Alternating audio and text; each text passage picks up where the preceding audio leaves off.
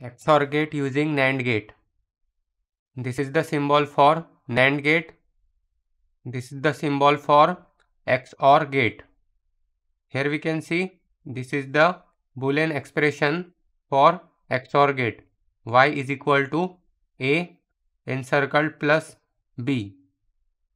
Now in XOR gate, if there is odd number of ones in the input, that time the output will be high. Otherwise, the output will be low or 0. Here we can see this is the XOR gate equivalent symbol. So here this is OR gate, this is NAND gate, and this is AND gate. So its output will be similar to XOR gate. Now again, this is also the Boolean expression for XOR gate. Y is equal to A encircled plus B is equal to A plus B in one bracket into A dot B bar. Now we have to make XOR gate using NAND gate. So here we can see there are total 1, 2, 3 and 4 number of NAND gates used. So here at this point A and B are the inputs. So from this NAND gate the output will be A dot B bar. Now at this stage the output will be this A.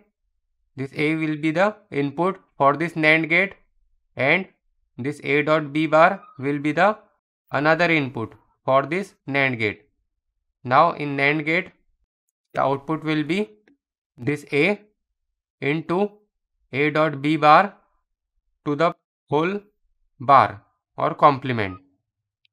Now if we simplify this, so this will be A in bracket A bar plus B bar whole bar. This is according to De Morgan's second theorem. According to De Morgan's second theorem, A dot B bar is equal to A bar plus B bar. Here we can see we have replaced this A dot B bar by A bar plus B bar. Now same for this. Here we can see the input will be A dot B whole bar, one input, and another input will be this B. So output for this NAND gate will be B dot A dot B bar whole bar. Now again, according to De Morgan's second theorem, this A dot B bar can be replaced by A bar plus B bar. Now again, if we use this as a input for NAND gate, then its output will be A plus B dot A dot B whole bar, which is same for XOR gate.